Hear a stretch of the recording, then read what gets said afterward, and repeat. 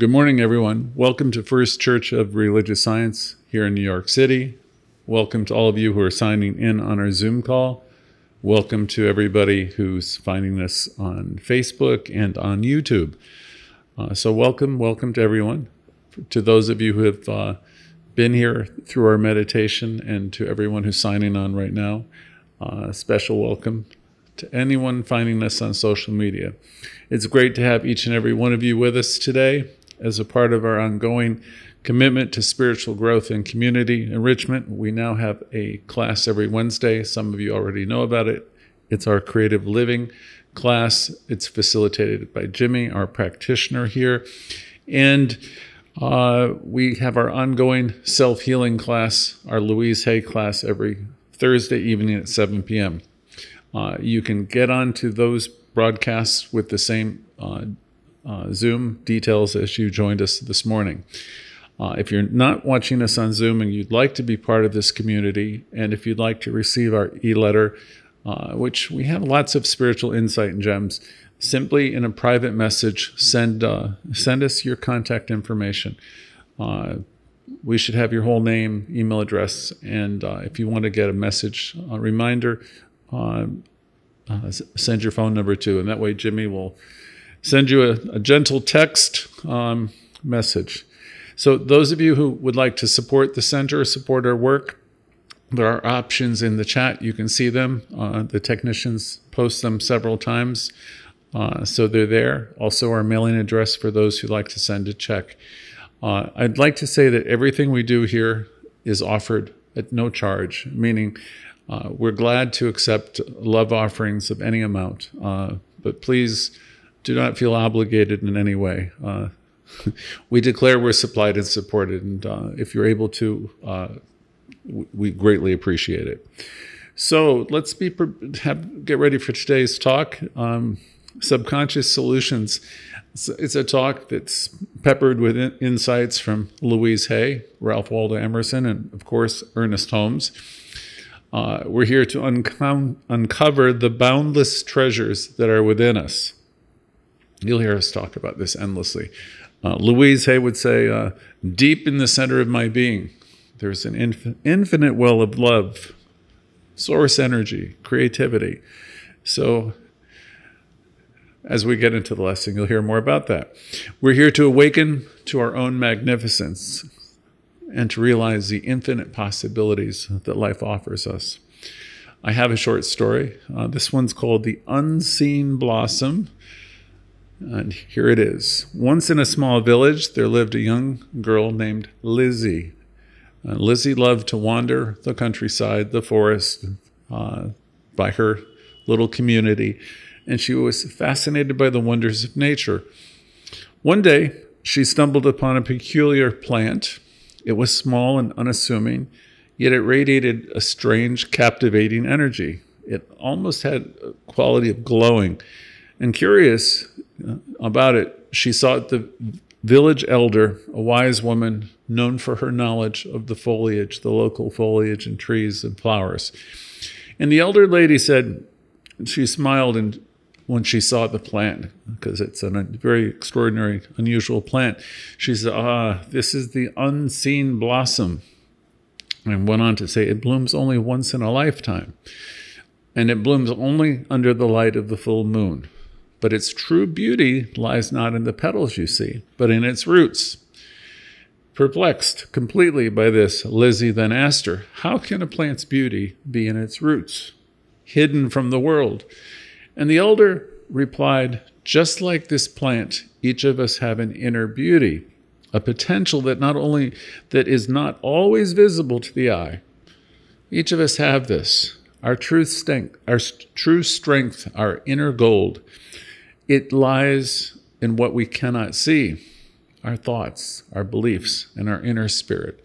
So that was her message to Lizzie, that our true strength, our inner gold, lies in what we cannot see, our thoughts, our beliefs, and this inner world of spirit. When nurtured, these roots can produce the most extraordinary blossom, one that transforms not just the plant, but everything around it. Lizzie listened to her words and then she decided to care for the plant, intrigued by the elder lady's words. Months and months passed, and then under the glow of a full moon, the plant bloomed with radiant flowers, unlike she had ever seen before. She realized then that her belief and her care for the plant, all her unseen efforts, had led to this miraculous moment in time. From then on, Lizzie saw the world much differently. She understood that the most extraordinary potentials are often hidden, waiting for belief and care to bring them forth into the light. Yes, everyone, yes, it's all within us. It always has been, deep at the center of our being. So today we'll talk more about that subject. We're talking a bit about our subconscious and solutions that can be found in learning how to use our subconscious. First, I have a quote from Mark Twain, and he said, "Humor is our greatest blessing. Just like a sprinkle of laughter can brighten a day," he said, "a sprinkle of belief can transform a life." So change your thinking, change your beliefs, and you'll transform your life. If you'd like now to imagine for a moment that you're standing at the entrance to a vast gold mine. Now, this isn't a gold mine hidden in some remote mountains. Just in your imagination, an extraordinary, vast gold mine. Imagine yourself for a moment that you're standing there, and now you realize it's within you. Ernest Holmes brilliantly illuminated this truth by saying, there is a gold mine within you from which you can extract everything. Again, a gold mine within you from which you can extract everything. Everything you need to live life gloriously, joyously, and abundantly. There is this aliveness within you. You may not feel it, but you can if you take the time to meditate and slow down and take a pause and center yourself and know that deep in the center of your being, there is something. And today I'd like you to think of it as an aliveness. It's an energy buried deep within, and it responds. We have everything within us, and yet, even with that in mind, we all have challenges. I've got lots of examples of lots of people. I'm only going to choose 2 or 3. You've all heard of J.K. Rowling, right? I'm sure you have. She was the author of the Harry Potter material. And I bring her name up because her work is one of the most successful literary franchises in human history. It's just unbelievable. And amidst every kind of personal challenge, and she had just about all of them, she tapped into this inner gold mine. She tapped into this gold mine to create a magical world that has delighted people all over the world. There have been others very successful examples. I watched a movie not too long ago about Steve Jobs, and a while back it struck me that he had so much creativity that he could have filled a stadium. His creativity, his dedication, and his just stick-to-itiveness revolutionized technology. And there have been many others like this. Week by week, we give you examples. And the thing to know about any of these folks, or all of them, is their success was not about luck. It was about recognizing and utilizing an immense potentiality that they had within them, and by staying the course. I see people who've had demonstrations with our Louise Hay material, our Science of Mind, over the years. I've seen people heal disease and change their life completely. And it's always the ones who stay the course. So occasionally you'll hear us say, don't quit before the miracle happens. Because like the 2 people I just spoke about, Rawlings and Jobs, they had every kind of setback you can imagine. They had every reason to quit, but they didn't quit. One of my friends from England always uses that expression, stay the course, stay the course. Thursday evenings, that Louise Hay material is so transformative, so brilliant, so good, because Louise could take complex material and she would say it's all very simple, or it can be. But the thing is, it's about applying it day by day, week by week, tuning in regularly. I mean, we're not the total answer, but our classes, the 2 or 3 we offer, are absolutely, great reminders, because we spoon feed the information. We keep reminding you how great you are and the power that you have at your disposal. So back to the people I'm speaking of, Rawlings and Jobs, they knew they had it. They had this thing, and they were determined to find a way to use it. And that's reminds me of my early Science of Mind classes. When I used to take them years ago, the old-time teachers used to say to us that we need to learn to put a demand on consciousness. So you probably haven't heard it said that way before, and people don't even say it too often anymore. It's still great, though. Put a demand on consciousness. What it taught me was life is going to respond to me. Life is going to respond to my consciousness. So if I put a demand on consciousness for a better life, a more expansive life, a life that's more forgiving, a life that's a little bit more light, more interesting, more prosperous, happier, I'll have that life. But, the thing is, you have to really want it. There's a 12-step program that one of the sayings is, willingness is the key. So the question is, are you willing to step forward into a world that's much better than the one you presently are living in? Because life is going to say yes to you if you're willing. If you're willing to step into a higher vibration and enter into a different experience, then it's incumbent upon you to let go of the things that are in the way of that. That could be people, could be places and things. And it's not that you're better than or anything like that. It's just that you know that you live and move and you have your being in this divine substance. And life is wooing you, and you're going to just hitch your wagon to the stars, and you're going to just go for it. You don't have to stay down there in the muck. You don't have to be in the world where everybody's talking about ain't it awful and poor me. That doesn't have to be your reality. It certainly wasn't the reality of Steve Jobs or Rawlings or any of the people. I'm also going to speak about the Wright brothers today. These people developed a vision. They realized that they have power, and they knew that they kept applying application, then they would eventually have a demonstration. Now, putting a demand on consciousness, again, I don't think most teachers teach it that way anymore, but I understand when it was taught to me what they were trying to say to me. Whatever was in the creative people I just mentioned, Rawlings and Jobs, and the Wright brothers today, is in you. Whatever power they have, you have. And you can put a demand on consciousness too, if you want to, if you're willing to. And as you do, life is going to reveal to you what's next for you, what you could do. You'll let that inspiration come in when you put a demand on consciousness. It'll help you understand your gifts, and you have them. You may not be aware of them, but you have them. And as you put a demand on consciousness, you may learn the best way to express these gifts. You might find out who you have come here to be. Marianne Williamson would suggest that playing small is not the answer. Old biblical references would say, hey, don't hide your light under a bushel. You're here to shine. You're here to express life, and to do so in a wonderful way. And there's no competition. There's something brilliant and wonderful about everybody just by virtue of who you are, meaning you are an individualization of spiritual life.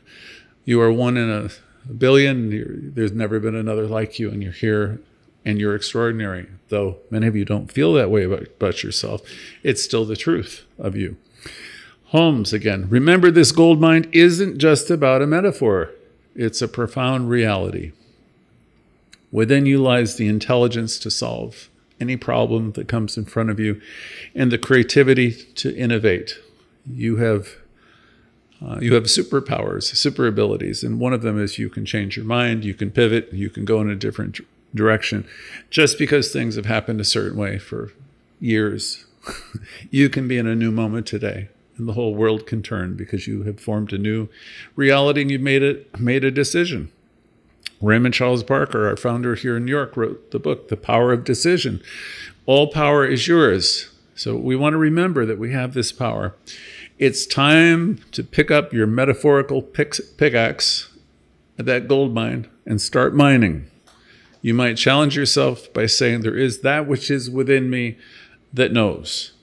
It knows what's next. It knows what's good for you and what's best for you. The most thrilling discovery isn't to be found outside of you or in outer space or in the outer realms. The most thrilling thing in the world is to be found within you. Ernest Holmes reveals this as the miraculous power of our subconscious mind, a mind that always responds to us. You remember the movie The Secret? When you're thinking of the higher power, they paint the picture of the genie in the sky, it always says, your wish is my command. So Holmes was saying this miraculous power of our subconscious mind always is responding to us affirmatively. Louise echoed the same thing by saying, you have power to heal your life. Your subconscious mind, she said, is very much like a fertile garden. If you plant thoughts of success, you will bring them forth. Most of you won't remember Roger Bannister. He's the guy who shattered the belief that running a mile under 4 minutes was impossible. His belief rewrote history. There have been so many others who have gone past everything that was before. I have a friend, a minister, who's always telling funny tales. She says, as we delve into the secrets of our subconscious, she said, remember, it's like a garden. She said, if you find any strange thoughts popping up, maybe it's time to do some weeding. So we talk about that a lot. We make jokes about it. Pull up the weeds. Wherever you see a negative thought pop up, do your best to neutralize it, replace it, put in affirmative thoughts, more powerful thoughts. Release the need for the negatives. Part of your job, part of my job, is where I'm working with consciousness, is to keep trading in the lesser ideas that I have held or harbored for the greater. Keep trading in the ideas, the lesser ideas, for the ones that are more expansive. So seriously, as soon as you spot them, release the need for them. We forget, but we don't know how powerful our thoughts are. I'm telling you, your thinking and your beliefs are so incredibly powerful. There's no such thing as an idle thought. So we want to get a handle on our thinking and our beliefs. We want to pay attention to what we're thinking throughout the day. And if you go to the negative side, stop yourself mid-sentence and say, this isn't true. I release the need for you, and turn that around. It's never too late to start your day over. You might remember Napoleon Hill. He said, whatever the mind can conceive and believe, it can achieve. So yes, whatever you set your sights on and you hitch your wagon to these bigger ideas, whatever your mind can conceive of and believe, you got to believe that these things are in your life and they're for you. You will walk into that reality. You will achieve these things. Again, folks, all thought is creative. Your present life is a reflection of your consciousness. It isn't a reflection of other people's consciousness. Your life is about you. My life is about me. So if you don't like what you see, then be open to the idea of changing your thinking. Take a pause, go within, calm yourself down, meditate, do some deep breathing, whatever it is for you to slow yourself down, and ask for guidance. The universe always answers. Again, deep at the center of your being is this infinite well of intelligence, creative intelligence, and it responds to you. So as you learn to slow down and you ask for guidance, you'll have guidance. You can turn anything around if you're really determined. Look at the Wright brothers as an example again. That was Orville and Wilbur, you might recall. Without any kind of formal training in engineering, they taught themselves over and over through trial and error and experimentation, learning from every single failure. And they were refining just like we do. We've all learned a lot. Everything we've been through has brought us to where we are right now. In regard to them, the rest of the story is history. They transformed the dream of flight into reality. So there's nothing that you can't do if you really want to do it. All the universe says yes to you. I had a reverend, I've had several great teachers. Reverend Bill Cameron, one of my favorites, was always excited telling his students that we have this creative intelligence within us. We have unlimited access, and that life is always saying yes to us. He called it the best kept secret of the ages. He said, God in you, the hope of your glory. And he said to us back then, he says, the problem is most people don't realize who they are, and what they possess. So realize with me today that you have everything you need. We come into this teaching and we realize that we have it within us, and we learn that we can access it. We can go within, we can ask questions, and we will have answers. When you awaken to the fact that you are the whole bit, as Barker used to say, and to know that that life is responding to you and that you are an individualization of this incredible life, when you awaken to that and you realize, oh my goodness, I'm here and it's responding to me, that's a big deal. When you wake up and realize I'm one with the one and it's responding to me now, that's a big realization. When you live with that connection with Source, I'm one with it and it's responding to me now, then my gosh, then think of the things you can begin to create. You'll want to shift your thinking. You'll want to shift your consciousness because you're going to realize I'm creating a mess and I don't want to create a mess anymore. So I can stop and start thinking differently. If you were in a 12-step program, they would say you can change your playgrounds and change your playmates. In other words, you can commune with great thoughts, great thinkers, great people, or you can keep hanging on with what you've been doing. Keep thinking the same way. And from the computer days, early computer days, garbage in, garbage out. If you keep thinking negative thoughts and all that, your life is going to reflect that. So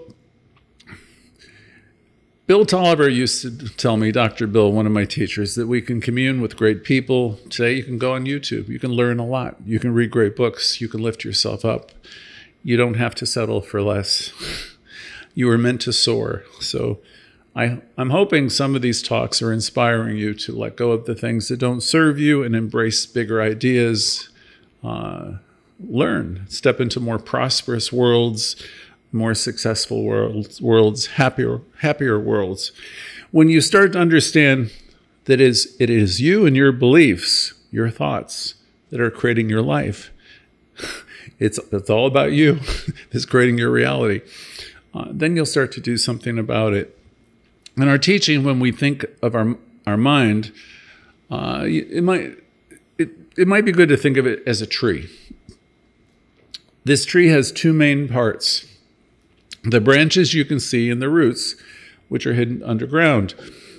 The branches are like the conscious mind, the part of your mind that thinks and makes decisions during the day. The roots, on the other hand, represent the subconscious mind, the vast subconscious. This part is hidden, but it's really important because it holds all your deep feelings and your memories. Carl Jung, famous psychologist, talked about how these two parts of our mind work together. He said that what we think about consciously all the time will affect our deeper subconscious mind. That's the part that we can program. When Ernest Holmes said there's power for good in the universe, we can use it. So when Jung is talking about how these two parts of our mind work together, he said that what we think about consciously will affect our deeper subconscious mind. It's like if you take care of the branches of the tree, the roots will grow stronger also. When we fill our conscious mind with positive and helpful and life-giving thoughts, it's like we're taking care of the whole tree. These good thoughts go down into our subconscious, and they help make better choices, and they react in better ways in the future. So it's all about getting every part of ourselves, both the branches and the roots, to work together in a peaceful and balanced way. This means listening to spirit, inquiring within, slowing down, listening to what's inside of us, and let it guide us. It's always there. The spirit is always there, wooing us. I learned from Emerson. Now let's talk about how to use this idea in our lives. Ernest Holmes, excuse me, in our textbook, said that when we start to understand and use the power of our deeper selves, our thoughts and dreams can start to become real in the outside world. This is the exciting part, making sure that our conscious thoughts, you can think of the tree and the branches, make sure our consciousness is in tune with our subconscious power, the roots. When we do this, we can really change our lives. It's like the tree growing stronger and healthier. It seems magical when you make all these demonstrations, but life will respond to us as we align with what we want on the outside, with what we believe and feel on the inside. We can make amazing things happen. Within us lies the incredible power to heal, to overcome the toughest things, and to achieve goals beyond any goals we've ever had before. This isn't just a possibility, it's our reality that's waiting to be manifest. When we tap into our inner strength, our resilience, and to awareness of who we are, we don't just change our lives, we transform them. You know, you're being about your Father's business. I always remember that story with Jesus. He's just not interested. His mother wants him to do different things. And his answer was, I need to be about my Father's business or Spirit's business. I would think many of us on this call, if you're tuned into these teachings, are really attempting to be about Spirit's business, meaning you don't really have a lot of interest in getting involved in what everyone's getting involved in. So we're each spiritual beings. We're here to grow. We're here to expand. We're here to learn lessons. We're here to learn, and we're here to love. So as we work with this teaching and realize that we are inlet and outlet of this activity, we become the architects of our own destiny because we know life is responding to us. We turn obstacles into stepping stones and dreams into achievements. So we all want to embrace our journey, knowing it's good and it's incredible. And we want to be grateful for our commitment to our growth, and we want to pat ourselves on our back in a way for realizing that we've come this far, we've learned this much, and we're encouraged as we meet together with like-minded people because we're all evolving and growing together. We find not only success, but we find transformation in our teaching. Together in this teaching, we are unstoppable because we're all spirit and we're all expanding. As Dr. Holmes would say, and Louise would say to us, remember that this journey starts within. To wrap it up, or in conclusion today, let's embrace the wisdom that Louise Hay taught, that Ernest Holmes taught, that Ralph Waldo Emerson taught. Our session today was about learning. It's about transformation, awakening to the infinite riches that you have within yourself, and learning how to use our subconscious mind, knowing that life always, always, always responds to us, so you can learn, so you can have lives of joy, abundance, and fulfillment. Let's affirm together, closing idea, divine spirit, universal source of all that is. As we gather today, united in the radiant glow of truth and love, together we affirm the boundless potential that resides within each and every one of us, a gold mine at the core of our being. We acknowledge that infinite wisdom, creativity, unshakable strength lie within us as gifts of this universal source. As we close this affirmative prayer, we open our hearts and our minds to the endless possibilities that await us. We step forward with great faith, knowing that we're guided, supported, loved, and we're ready to embrace the miracles that are unfolding right as we speak and the manifestations of our deepest intentions. And now as we transition from this sacred moment, we turn our microphones over to you, our beloved community. We invite you to share your good news, your stories of triumph, your demonstrations. So let's celebrate together our demonstrations of joy, healing, and friendship. In our sharing together, we find strength, inspiration, and connection with one another. So in gratitude and with great anticipation from hearing from the rest of you today, we will say, and so it is. And so it is. Thank you.